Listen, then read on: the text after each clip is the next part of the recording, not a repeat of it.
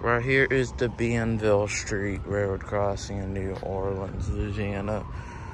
Right here is the first signal, which has a Safetran base on it.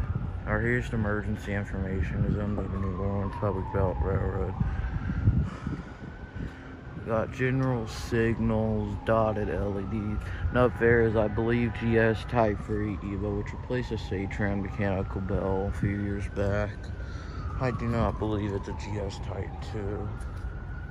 Right here is the other signal, which actually looks pretty funny. To me, at least. So this is basically a street lamp that's now a road crossing signal.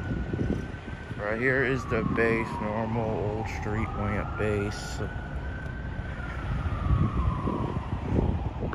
Right here is the emergency information. The Safetran, I believe fading LEDs. I'm gonna guess you have fading LEDs. And there's the street lights on top. Oh.